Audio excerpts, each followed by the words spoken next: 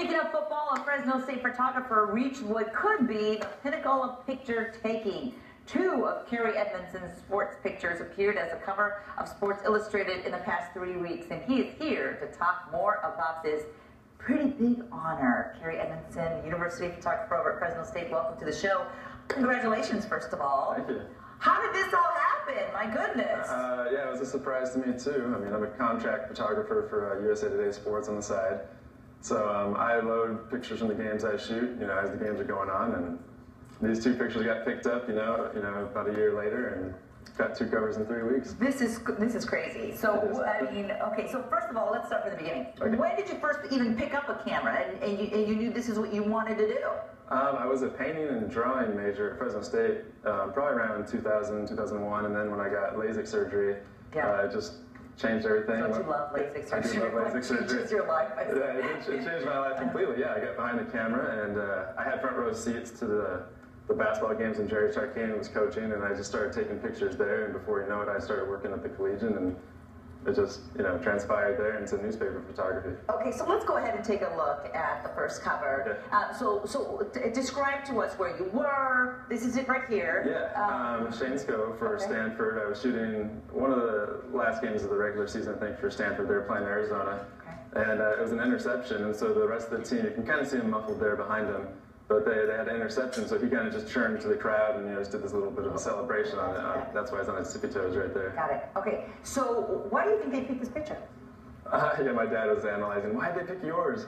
But I think a lot of it has to do with it that maybe there aren't as many good photos of defensive players in existence as there are like the quarterbacks and the running backs, because Stanford recently lost their running back and quarterback to the pros. Got it. So maybe that's one reason why I had better odds. Where were you standing when you took this picture? Did you have to zoom in? Were you far away? No, actually, it was with my smaller lens. I was in the end zone, and he just, they're probably about the 5 or 10 yard line, so they're already pretty close to us.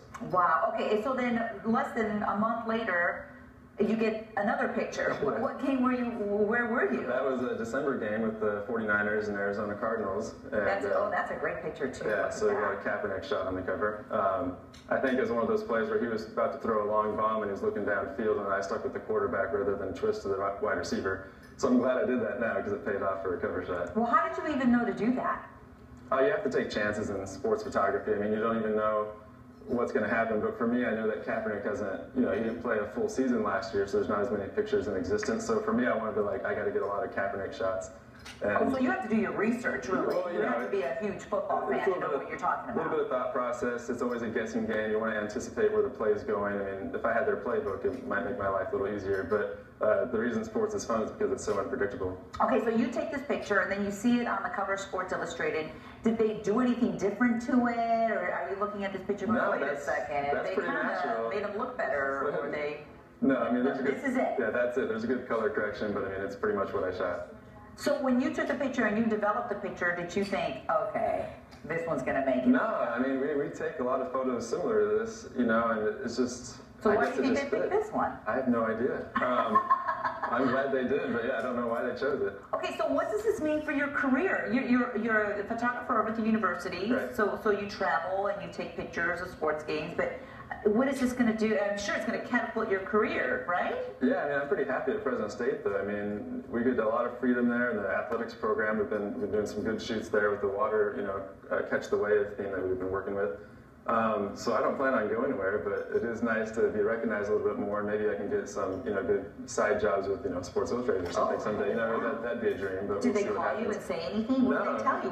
What'd you get? Did you get anything? No, I mean, I'll get a little extra bonus, but I found out from the guy who sets my schedule for USA Today Sports, and he's the one that just sent the email and said, congratulations again. So I've got that email twice now, but you never hear from Sports Illustrated. We just get a paycheck in the mail later. Really? So you don't get this big certificate, no certificate. Or balloons at your door, or anything like that? No, but the cover's good enough for me. Yeah, I'll say. Now, do you have it framed? Did you buy all the copies? Yeah, my mom, I think she bought out one of the local Walgreens here. But yeah, we bought a lot for the family, and then I'm going to probably try and get a couple enlargements for the office. Gotcha. Okay, so I know that you also take pictures of weddings on the weekends. You really keep yourself busy.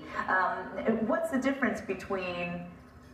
Well, that sounds like a really dumb question. What's the difference between shooting football and weddings? But how do you know to take a good picture at a wedding and differentiate that with taking a good picture at a football game?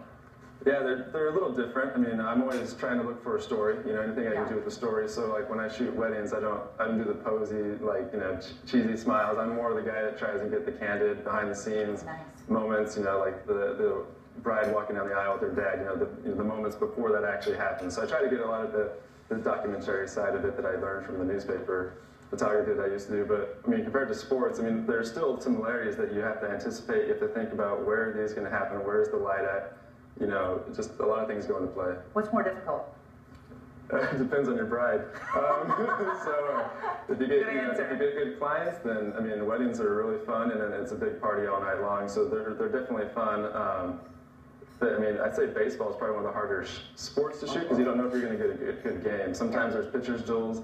You're praying that some guy will get a ground ball and die for it. So I mean, it's definitely easier to get a good shot at football or basketball, or even a wedding versus a baseball game. I'll say, I bet. Well, listen, it's been so fun talking to you. I really appreciate it. And if you happen to be getting married soon and want Carrie over at your wedding to take wonderful pictures, I'm sure, give them a call at 278-4656, or you can go to CarrieEdmondson.com, which is right there on your screen, CarrieEdmondson.com. Okay, so really quickly, we're out of time, but what's your goal? Like, what do you want to be when you grow up? I'm already living it. I think the big goal I have is if we can get maybe Derek Carr on the Sports Illustrated cover. That'd be a dream. That'd be more his goal. Well, hey, it'd be good for all of us. That's true. Yeah. Well, Carrie, you're a good guy. Thanks so much for being here. Appreciate it. All right, still to come here on Central Valley today, the Carnival that is coming to Fresno, and how the city of Fresno is encouraging you to